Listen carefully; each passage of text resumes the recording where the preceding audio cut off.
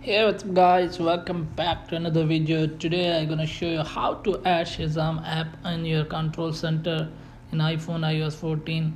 So let's get started without wasting any time. As you can see, there is no Shazam app right now. So how can we add in the control center? Let's follow.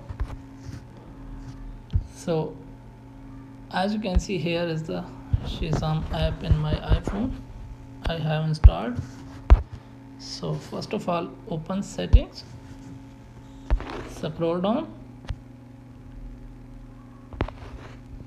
type on control center, again scroll down. So here is the music recognition. You have to add in the plus button. As you can see, it has been added in the control center. Go back and check again. As you can see, here is the Shazam app.